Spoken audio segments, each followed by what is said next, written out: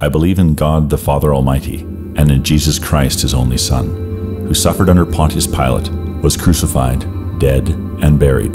He descended into hell, and on the third day.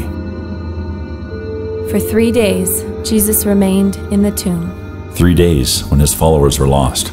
Do we all just go back to what we were before? Was he a criminal? He was an innocent, peaceful man. 3 days of triumph for his enemies.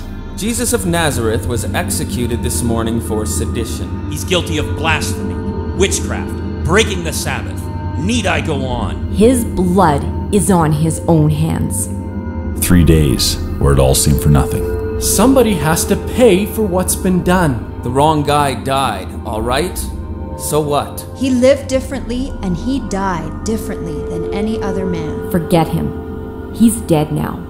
3 days until... You want to guard a dead man? We need to be able to point to a tomb and say, there's the corpse.